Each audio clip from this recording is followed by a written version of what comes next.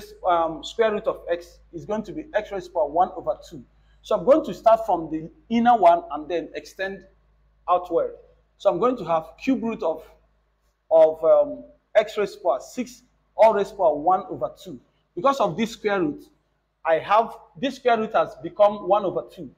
So at the same time, what do I do? Remember power law. Power law said that the power will multiply power. This is a power of 6. This is another power of 1 over 2. Power will multiply power. So we have 6 times 1 over 2. The answer is 2 is F1. 2 into this is 3. So have cube root of x raised to the power 3. And remember, when you have a cube root of x, the answer is going to be x raised to the power 1 over 3. So this is going to be x raised to the power cube all raised to the power 1 over 3. And 3 times 1 over 3 is same thing as 1. So this, we cancel this. We have x. That is the solution.